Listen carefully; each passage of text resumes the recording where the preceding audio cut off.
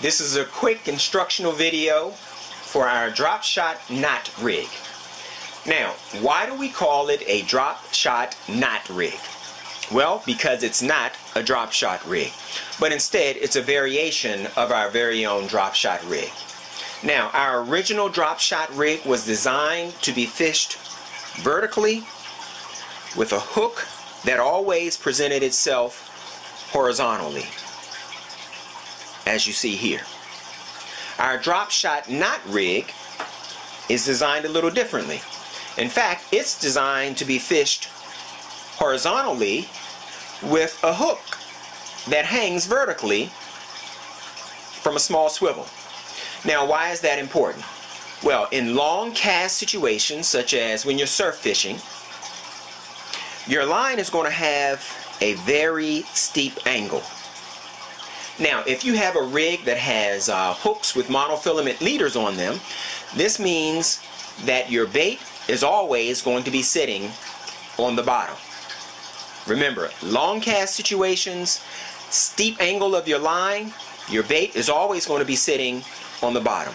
Not to mention that monofilament leaders will also increase your chances of tangles.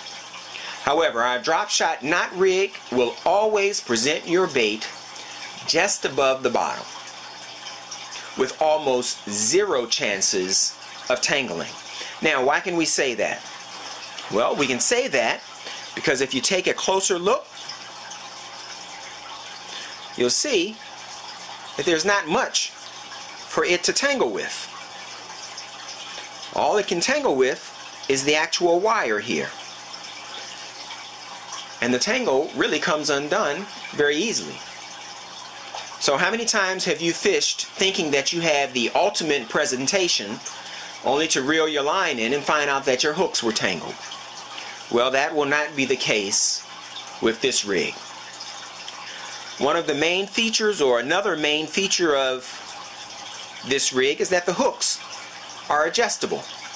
So if we take a close look, see if we can allow you to see it. You see there are two rubber stoppers at the bottom and two rubber stoppers at the top. This allows you to position your hook anywhere along the 15-inch length of this rig. So that means that if you wanted to fish your bait closer to the bottom, slide that whole assembly down and you're closer to the bottom. If you want to fish it closer to the top, slide the whole assembly up and you'll fish it closer to the top.